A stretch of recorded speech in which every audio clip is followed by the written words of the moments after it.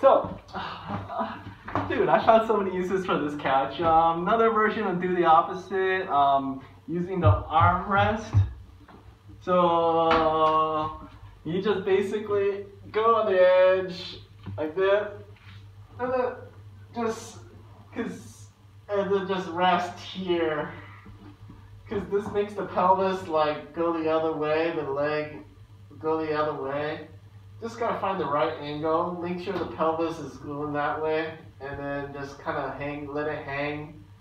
This will kind of stretch the muscles this way out, and then you can kind of spread your legs or whatever. Just figure out. Just test around with it. Just hang out or whatever. Just let gravity do its motion. But I know there's already knots here, so it's not gonna break it. So you gotta make sure you break the knots before you start stretching. But let's do the opposite couch edge. All right.